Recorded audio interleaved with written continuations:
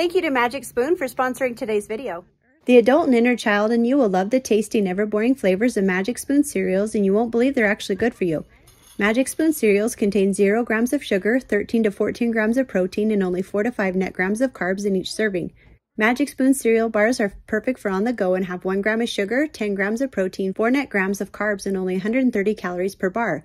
They are also keto-friendly, gluten-free, grain-free, soy-free, and low-carb. You can build your very own variety box and use our code REDPOPPYRANCH for $5 off. You can choose from the best-selling cocoa, fruity, frosted, peanut butter, cookies and cream, and maple waffle flavors. Plus other awesome flavors including honey nut, blueberry muffin, and cinnamon roll. You can also add the cookies and cream and cocoa peanut butter flavor cereal bars to your variety box. Magic Spoon is so confident in their product, it's backed with a 100% happiness guarantee, so if you don't like it for any reason, they will refund your money, no questions asked.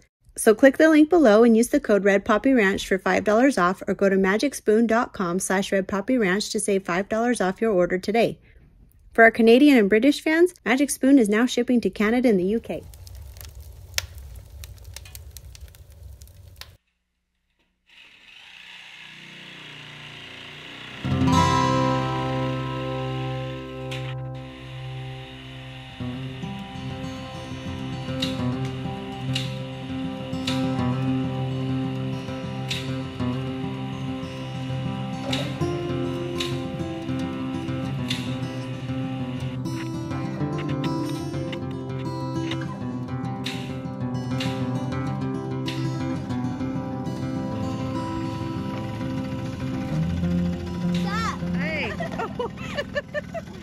Careful. Fail. For the last 5 years, we have heated our house with nothing but our wood stove and wood from off of our land for the most part. And about a month ago, this is what the chimney cap looked like.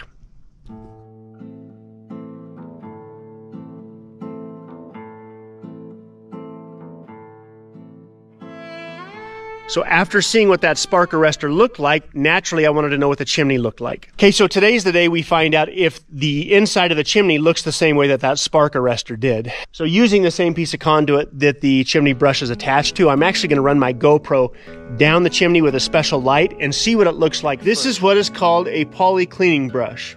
And I bought this down at my local hardware store. I had them bring it in for me, and I did not order the fiberglass handles with it because those things have a tendency to be a little bit expensive. But I'm going to show you how I saved a little bit of money and had some parts that I could reuse when I was done.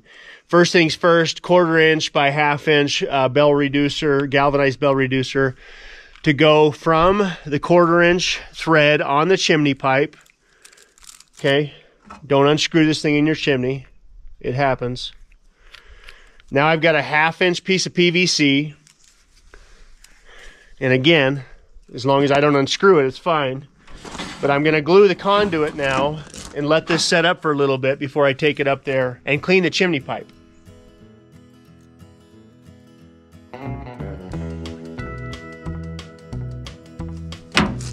I'm going to let that sit up for a little bit and dry so it doesn't come apart on me while I'm cleaning the chimney. But that is now a 20-foot long chimney brush, and I can reuse the conduit when I'm done. By the way, this is a poly brush. You never use a metal brush on a metal chimney pipe. Over the last 5 years, I've used a few different stoves, but this Lopi stove, or Lopi, however you say it, this stove is my favorite stove by far, and it's about a 30-year-old stove.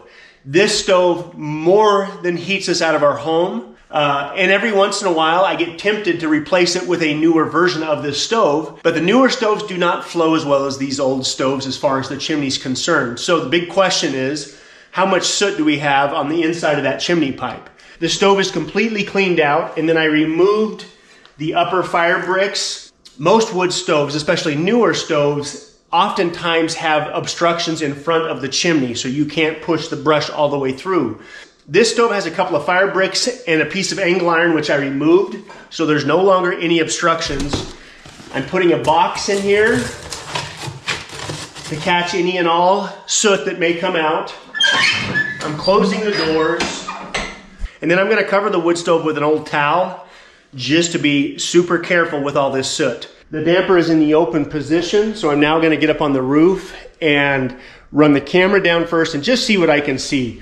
There's a couple of 45s in the single wall, but there is no bins in the triple wall that goes all the way through our roof, so I should get a really good picture of what this is going to look like.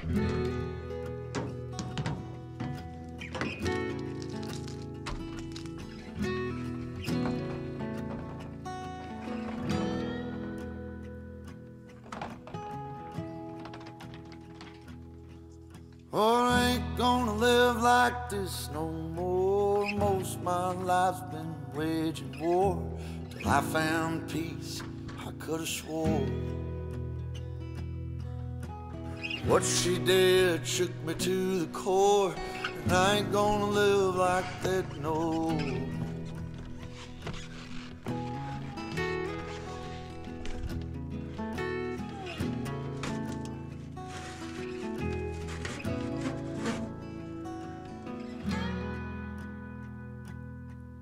Well, I ain't gonna live like this no more. Trouble comes when the barmaid pours another for a man who should have found the door. Oh, when I get going, you can hear me roar, and you know I can't live like this no more.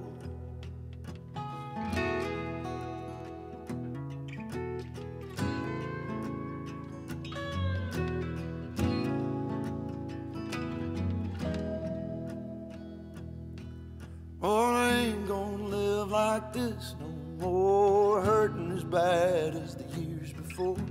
Living in a lie I can't ignore. Oh, I had to cut ties to settle the score. I ain't gonna live like this no more.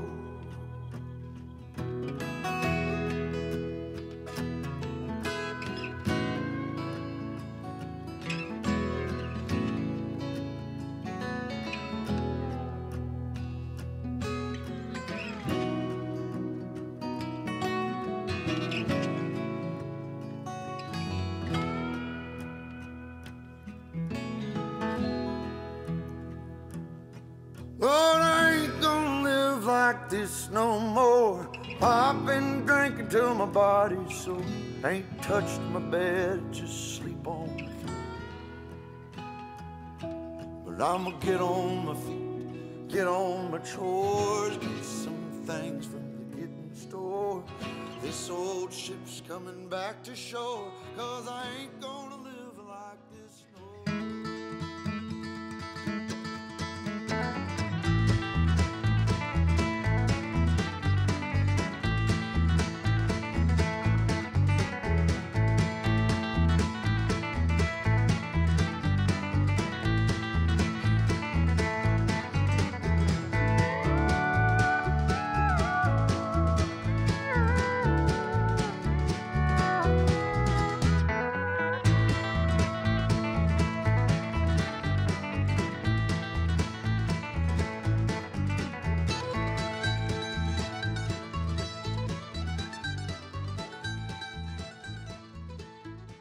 So there was surprisingly little creosote in the chimney, but I kind of had a feeling that was going to happen. But I have burned just about every type of wood that you can think of, from box elder to maple, the maple that we have here on our property, as well as every little piece of scrap lumber that is left over from a project that we have around here, from spruce to Doug fir to pine. But the majority of the wood that we burn is maple, and it's a hardwood, obviously, and it's hot, burns very hot. But I still thought that there would be more creosote in the chimney than there actually was. So I'm definitely going to sleep better knowing that the chimney's good and clean. I looked into finding a newer version of that same stove. That stove is good for about 2,000 square feet, which is basically how big our house is. I looked into finding a new stove, but because of all of the restrictions that have changed with all of the new stoves, it now requires a bigger stove to accomplish the same square footage that I need. And the new stoves just don't seem to burn as hot as the older stoves. So if anything, I may take that old stove and get it powder coated with a high temp powder coat and just continue to use it. But one of the other major criteria that we had to have with a wood burning stove was a stove that burns hot enough that we could cook on it if we had to. Some Napoleon stoves, some soapstone stoves are insulated so well that they get hot, almost even too hot to the touch, but they're not hot enough to cook anything on. So that was most definitely a factor with that stove as well. So we have warmed things up before on that stove. We've never really cooked on it. But anyway, if you live in cold country, you should own a wood stove. But if you're anywhere near a city anymore, it's almost impossible to have a wood stove. But I must say, heating our home and keeping my family warm on the coldest days of the year with a wood stove is one of my favorite things to do. From cutting the trees down to stacking the firewood, it's one of my favorite things to do. So, okay, it is time to get the chimney fixed. I picked up the parts that I think I'm gonna need, but the truth is I don't know until I get up there and look real close at it, figure out what's been damaged and what has not been damaged. And then I also need to get the snow splitter installed so this never happens again.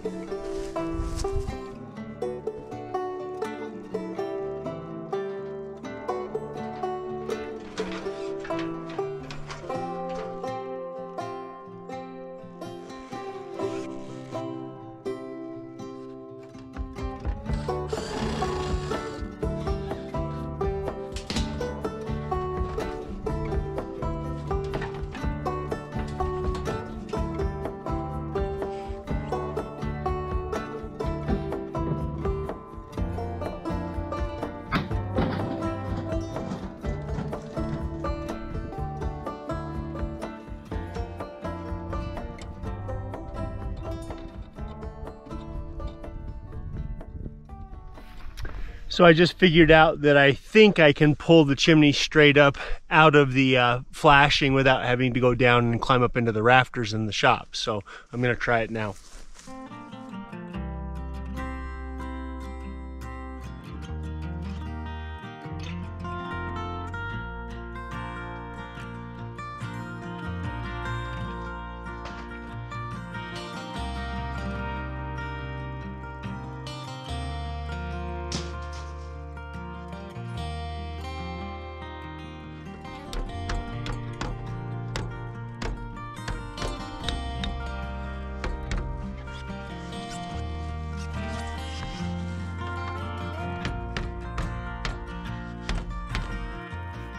This is a friendly reminder that all this damage happened to the shop chimney because I didn't install a snow splitter.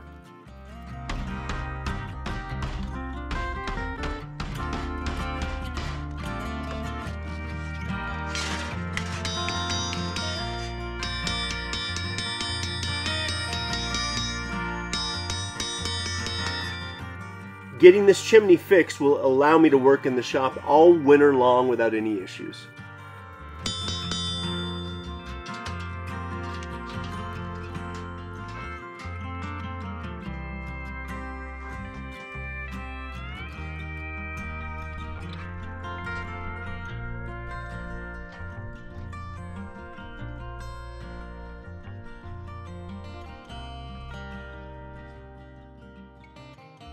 I barely used the shop last winter once the chimney was damaged because I couldn't keep it warm in there, but naturally this year is going to be different.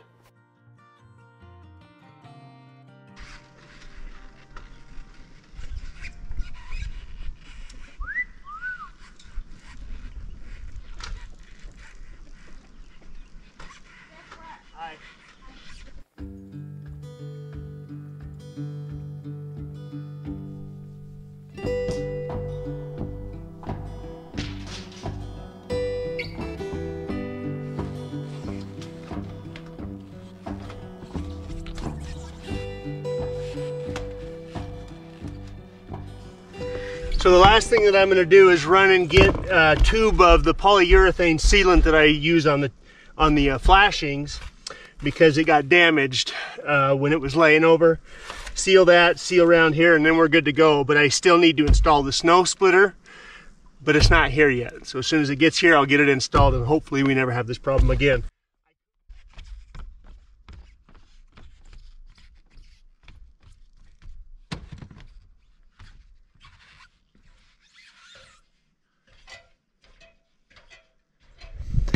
Okay, this is a snow guard or a snow splitter for our chimney. And this one's CNC'd, it's galvanized, it's basically, you pull it out of the package, you bend your tabs to fit your angles and you screw it down and you're good to go. But it's also 175, 180 bucks now.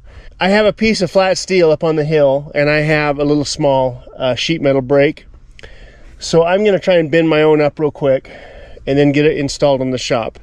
And then I don't have to worry anymore about snow slipping off the roof and damaging that chimney.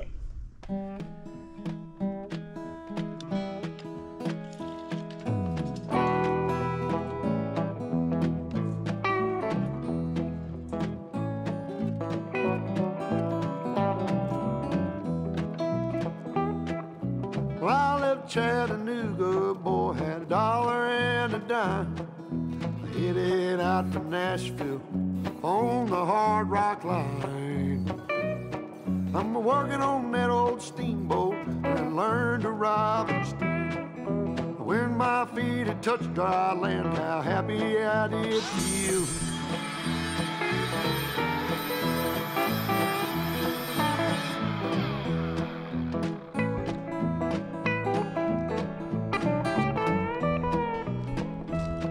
Been saving every penny for to make up through the fall. Working for that dollar, but it never adds up at all. Coming around the river bank, heard the old train whistle sang. The very next thing you hear from me, I've been tied to a ball and chain.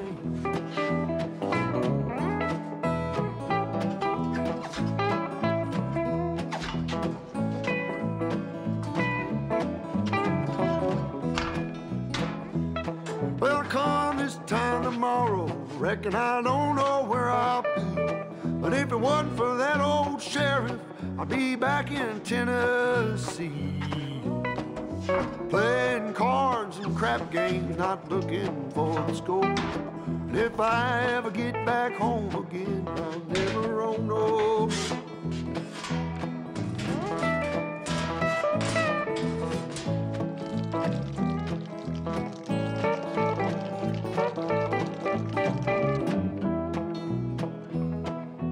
Gather round, you good time boys, listen to my song.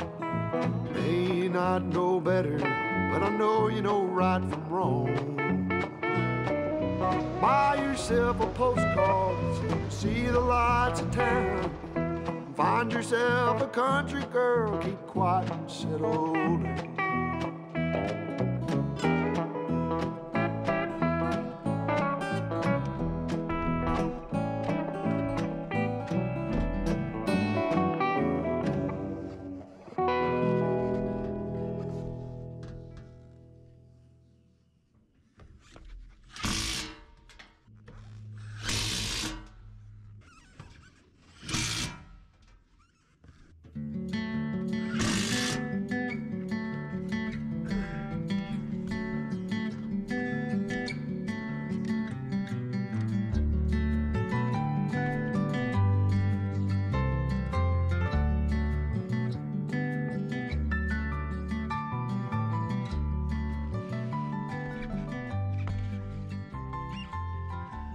All right, it's all done. It turned out pretty good in spite of the fact that if I had done that a couple of years ago, we wouldn't be here now talking about this, but it's all sealed up. It's not gonna leak. That's a little bit low for me. I'd like it up a little bit higher than that, but it's the piece of pipe that I had, so I'm gonna use it.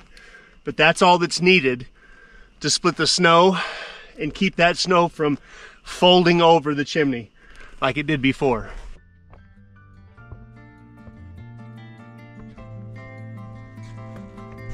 And look, you can see the spark arrestor on this chimney is starting to build up as well.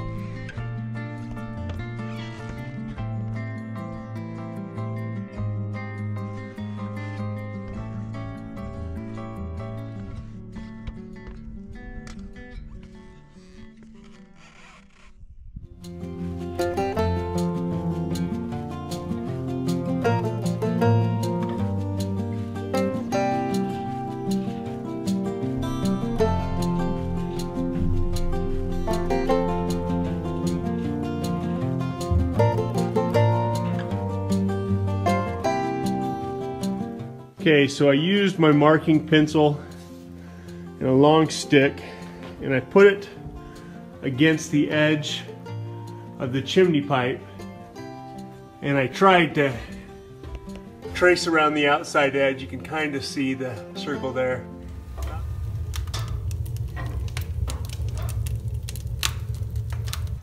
I've got all the windows open, and when I first lit the fire, it was 28 degrees inside, 26 out. I literally have all the windows open because it's burning some of the paint off, and it's still almost 35 degrees in here. I need to close everything up once this clears out and really see how warm I can get it in here.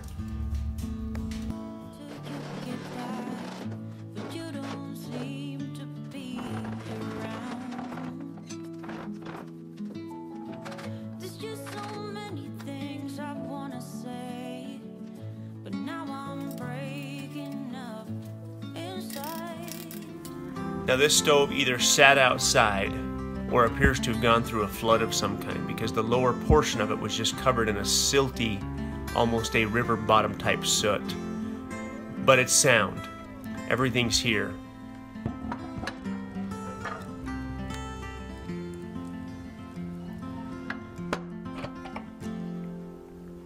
I didn't want to put just any old stove in our place here. I wanted something unique to us, unique to the application, something that fit in.